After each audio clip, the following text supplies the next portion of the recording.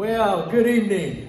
Good evening. I am so glad you were able to be here. We want to welcome friends, family, and whoever you are. We're glad you're here.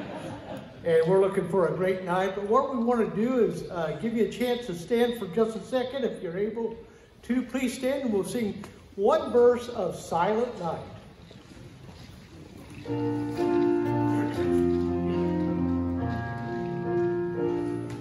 Silent night, holy night, all is calm, all is bright, round yon virgin mother and child, holy infant so tender and mild, sleep in heavenly peace, sleep in heavenly peace. Thank you. You may be seated. What is Christmas right now?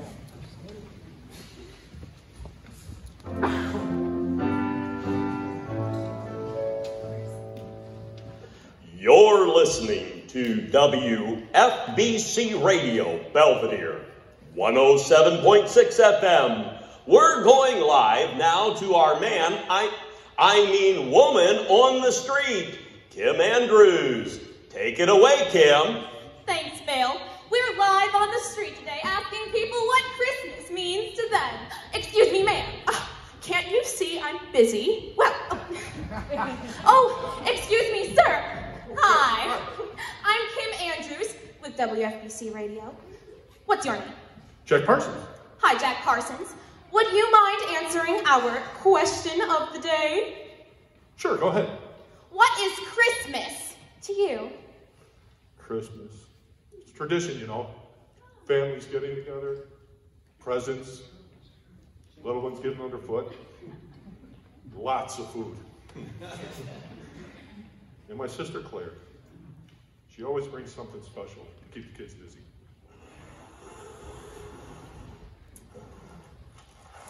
Johnny, this one is for you.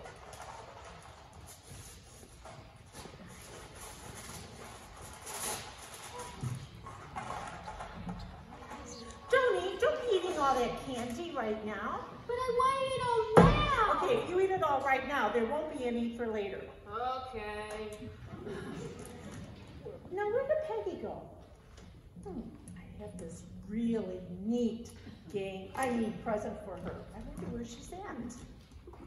Peggy, and Claire, a present for you. Yes, Claire, Johnny said he wanted me. Yes, Merry Christmas. Thank you.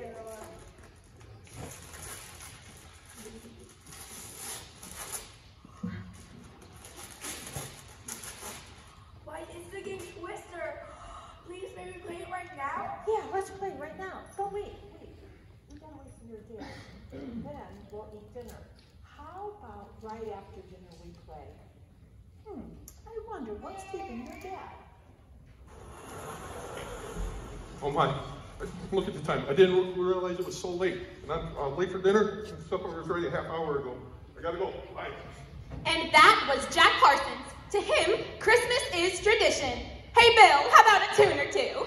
Okay, Kim. I'm going to turn it over to our children's choir, and they can sing C is for Christmas.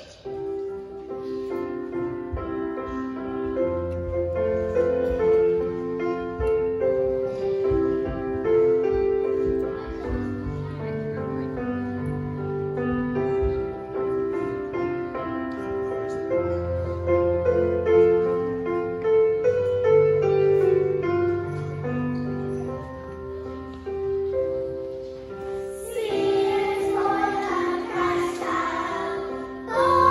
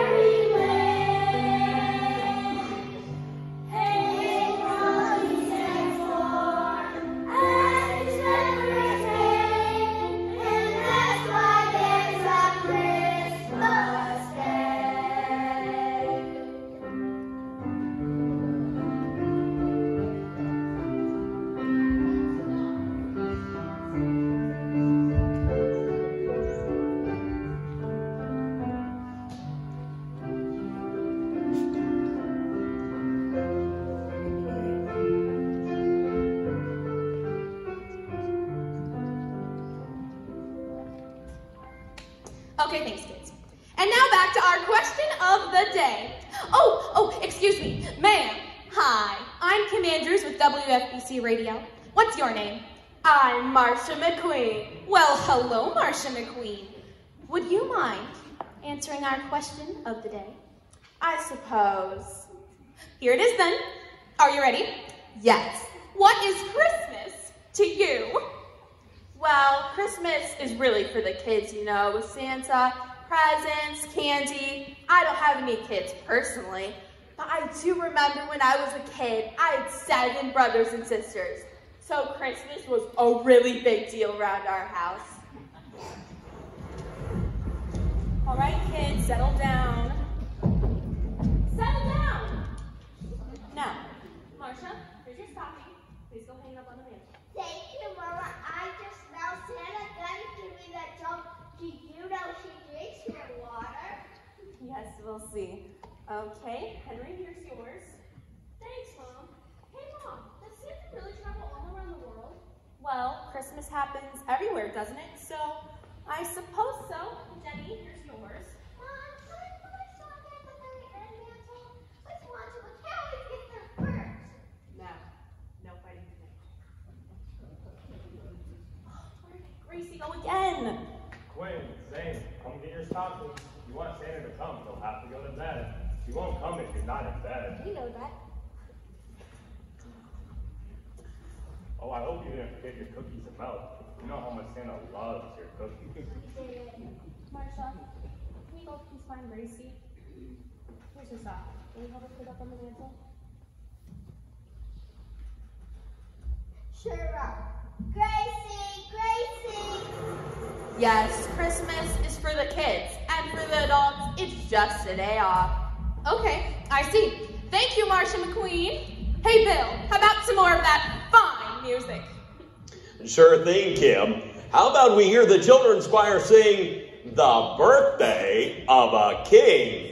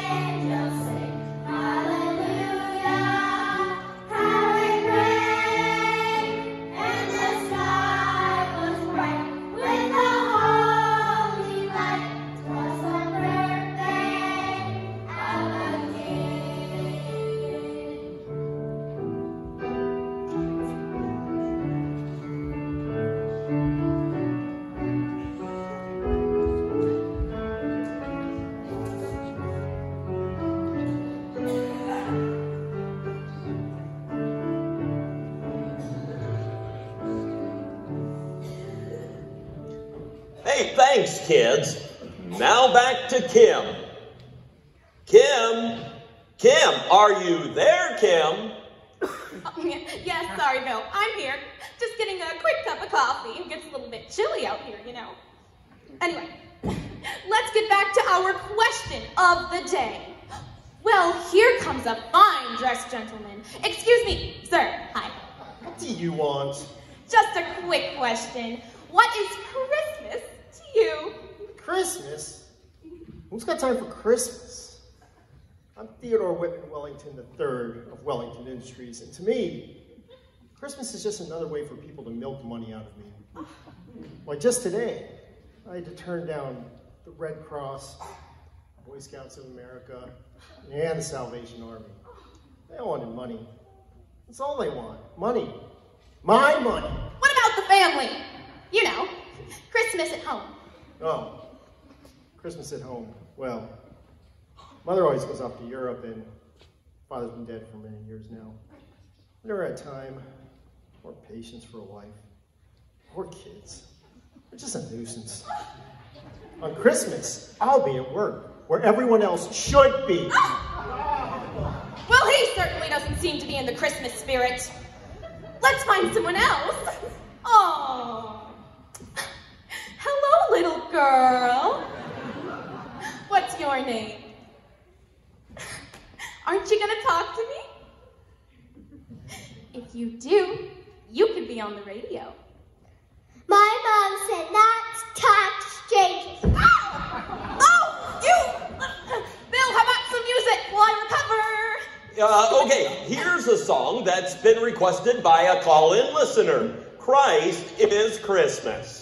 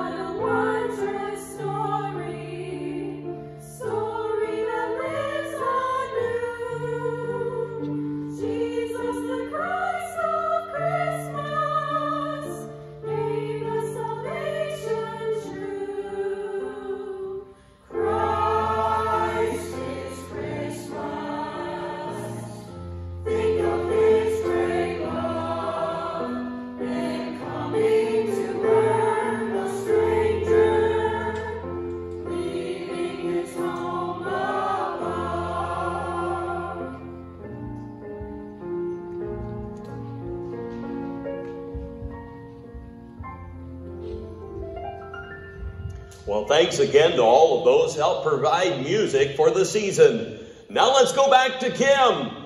Let's see, Bill.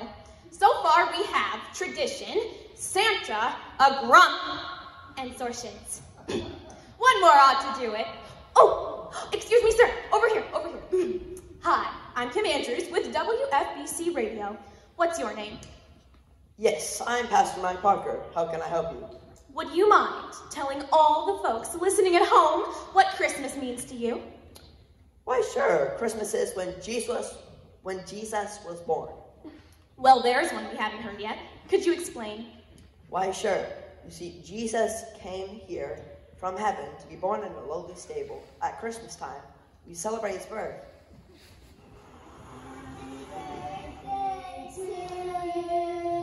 Happy birthday to you. Happy birthday, dear Jesus. Happy birthday to you. Mom, why do we sing happy birthday? Because it's Christmas. Yeah, should we be singing Rudolph the Red-Nosed Reindeer or Jingle Bells? No, we sing happy birthday because, well, it's like it's Jesus' birthday. Christmas is the day we remember Jesus being born. just like we do for your birthdays. But there wouldn't be a Christmas without Jesus' birth. I'm sorry, but I don't understand. You say that he was God's son and he lived in heaven? Yep, that's right. But if all that's true, then why? Why would he do that? Well, you see, God knew that we weren't good enough to go to heaven. We needed someone to pay for our sin. Sin? What's sin? Sin is something we're born with. It keeps us away from God. So one day, God sent his son here to die for the sins of the whole world. But the neat thing is that Jesus didn't stay dead. 3 days later, he arose and went back up to heaven. He's not just there, but he lives inside everyone who asks for his forgiveness and love. I'd like to know more. Do you think you could stay for a while and talk? Why, sure, Kim. I'd like that. Well, Bill, we've heard an awful lot of answers today. It really does make you think. So if you don't mind, I'm going to give this back to you and find some answers of my own. Sure thing, Kim. And now for an important public service announcement. Romans 3 and verse 23 says, "For all have sinned and come short of the glory of God." In Romans 6:23, it says, "For the wages of sin is death, but the gift of God is eternal life through Jesus Christ." In John 3:16, it says, "For God so loved the world that he gave his only begotten Son, that whosoever believeth in him should not perish, but have everlasting life." To believe the gospel, the good news of who Jesus is to make it Christmas in your heart.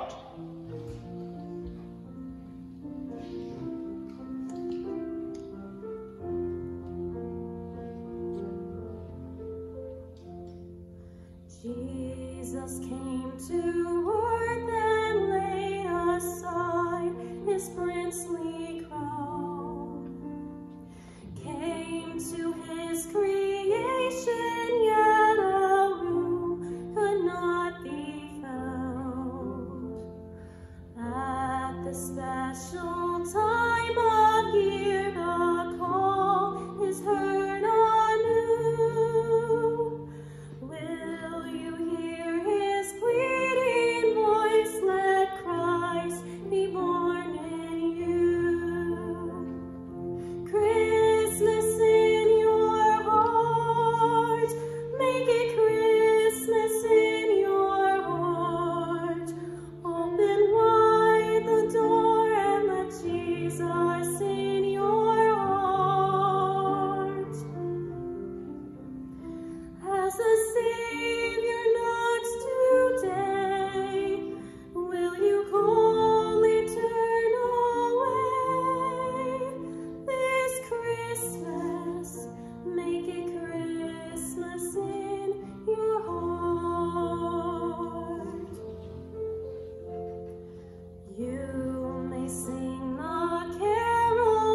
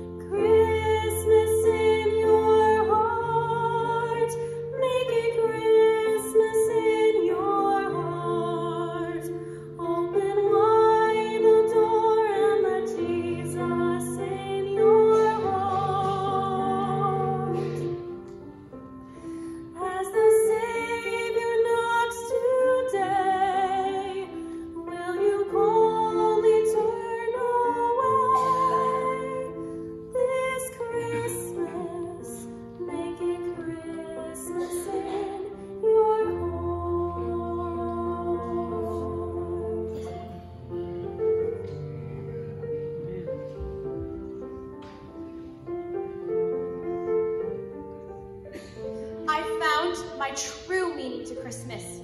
Have you found yours?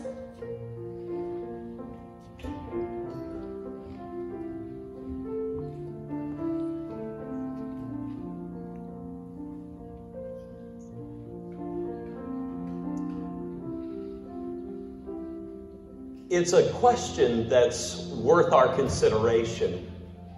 Have you made it Christmas in your heart? There's a lot of things that we celebrate. There's traditions, and there are a lot of things that we enjoy about this time of year and this season. But the Bible actually tells us what the reason is that should cause us to rejoice. Jesus was born, and the heavenly angels announced his birth. And they announced him to the shepherds. Those who were watching their sheep were arrested by the great light and the voice from heaven. And in Luke chapter 2 and verse 10 it says, "And the angel said unto them, Fear not, for behold, I bring you great tidings of good tidings of great joy, which shall be to all people." There's a reason to rejoice that's not just for the shepherds, but for all people. And then he told them, "For unto you is born this day in the city of David a Savior, which is Christ the Lord." The reason that we have to rejoice is because a Savior was born. As they just depicted a moment ago, a Savior from what? What is it that we need to be delivered from? And as it was spoken, it's because of our sin. Sin separates us from God. The wages of sin is death. And death always is separation. When someone dies, they're separated from us. And when we sin, we are separated from God for all of eternity and must be judged for our sin in a place called hell because we are separated from God in his holiness. But God so loved the world. He loved you, my friend, and he loved everyone here so much that he sent Jesus to die to be the Savior. He was the Savior, the deliverer, by taking our place on the cross. The reason he came was to be the substitute for my sin and for yours. But Jesus did not stay dead. He was buried and he rose again, and he is alive. And he's the Savior. And the Bible tells us that whoever believes on the Lord Jesus Christ would be saved, would be forgiven of their sins. The Holy Spirit, God, would come and live in them.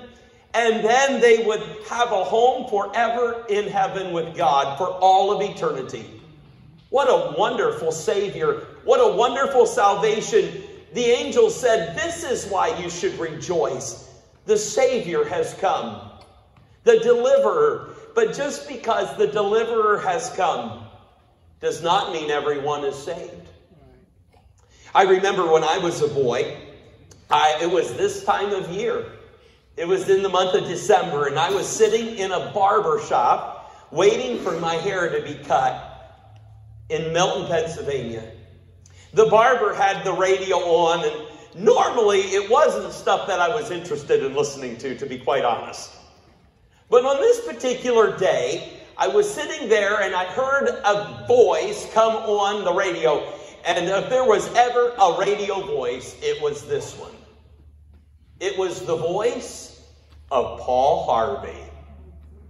And Paul Harvey said, and now the rest of the story. And he told a story that day on the radio about the birds. He told him a story of a man who wanted nothing to do with God. He was fine that his wife and children were interested in God, but he wanted nothing to do with God. And on Christmas Eve, his wife and children left during a snowstorm to go to a Christmas Eve service at the church down the street. And now the man was left alone in his living room with only his thoughts. And as he sat there, he heard a loud thump on the picture window of his living room, and then another, and then another. And he thought that there must be children out in the street playing with snowballs and throwing them against his window. He got up from his chair, walked over to the window, but instead of seeing a group of children, he saw a flock of birds. The flock of birds was out in these sub-zero temperatures, and they were looking for some way in. They could see the light and the warmth of the house, and they were in some ways injuring themselves or even causing their own death by flying into the glass. And he immediately had compassion for the birds. He put on his coat and went out into the snow, and it was frigid cold. And he looked around and he saw these birds, and he had an idea. His daughter had a little pony, and they had a little barn, and so he thought, I'm going to open the doors to the barn and turn the light on, and maybe the birds will be attracted from the darkness and go into the light. But they didn't. Instead of going to the light, they refused the light, and they stayed in the dark, in the cold. So he went into his house and he found some breadcrumbs, and he threw them to them, and initially they picked at them, and he tried to make a little trail over to the barn. He thought, if I can only get you to the barn, you'll have shelter. But they would not follow him. He tried shooing the birds, but again, they only flew up and then came around and landed again in his yard, refusing to go into safety. And he thought to himself, they just don't trust me. If I would become a bird, maybe they would trust me. And then the church bells rang. And the man was arrested with the thought, that's what God did for me. We are hopelessly lost in our sin. There is nothing that we can do to save ourselves. Being religious doesn't take us to heaven. Being a good person doesn't save us from our sins. Matter of fact, it's no different than the bird trying to fly into the window. It does nothing to provide us the salvation that we need. But Jesus left the glories of heaven. He left the warmth and the light of the glory and came to earth to our need. And he did. He clothed himself with our humanity. And he provided for us a way of salvation. He died in our place. Now, whoever trusts him will be saved. As the bird who must trust the one who is providing deliverance, the only way that we are delivered is by trusting the deliverer, the Lord Jesus. Would you depend on Jesus to do for you what you can't do for yourself? Would you call out to God tonight in prayer? Admit to God that you're a sinner, that you deserve to be separated from him and judged for your sins. Believe that he died not just on a cross, not just for others, but that he died for you. And then call on him to be your Savior. Will you do that? Would you bow your heads and close your eyes with me tonight? I'd like to ask you this question. Have you ever made it Christmas in your heart? What is Christmas to you? Is it just another holiday? Or is it the day that you celebrate and thank God that he came to deliver you? I wonder how many are here tonight that would just raise their hand with no one else looking around and just say, Pastor, I know that if I were to die tonight, I know I would go to heaven because for no other reason but that I trusted Jesus to be my Savior. And if that's your testimony, would you just raise up your hand all over the auditorium tonight? Thank you. What a great show of hands. you may put them down. I wonder if there's someone here tonight that would say, you know, Pastor, I've never trusted Jesus as my Savior, but I sure would like to do that tonight. Here's what I'd like you to do. Would you also just raise up your hand and hold it up high enough and long enough that I can see it? I won't embarrass you. I won't call you out. But is there somebody here that would say, Pastor, would you pray for me? I need to be saved. I want to know Jesus as my Savior. I want to know that my sins are forgiven, that heaven is my home. Would you just hold up your hand high enough and long enough that I can see it? Is there anybody like that? Yes, I see that hand. Thank you. You may put it down. Yes, ma'am. God bless you. And yes, sir, I see your hand. Thank you. Okay. Anyone else would say, Pastor, would you pray for me?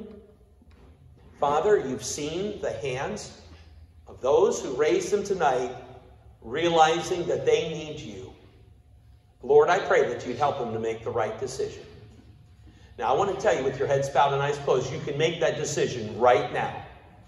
With your heads bowed and eyes closed, you don't have to pray out loud. But would you right now pray and say, Dear God, I know that I'm a sinner. I know that I deserve to die and be judged for my sins. But Lord Jesus, I believe that when you died for me. And that you were buried, and I believe you rose again. And I'm asking you right now, would you please forgive me of my sins and be my Savior? The Bible says that whosoever shall call upon the name of the Lord shall be saved. If you ask the Lord Jesus to do that right now, he did it, my friend. He saved you. He's given you eternal life. In just a moment, I'm going to end in prayer. And after everyone is dismissed, I'm going to be standing down front here, right in front of the platform. And if you just prayed that prayer to receive Jesus as your Savior, would you come and greet me and just let me know the decision you made tonight? I don't want to embarrass you, but I want to encourage you. If you just prayed to ask the Lord to be your Savior from your sin, would you see me right after this is dismissed so that I have a chance to just encourage you tonight? Let's pray together.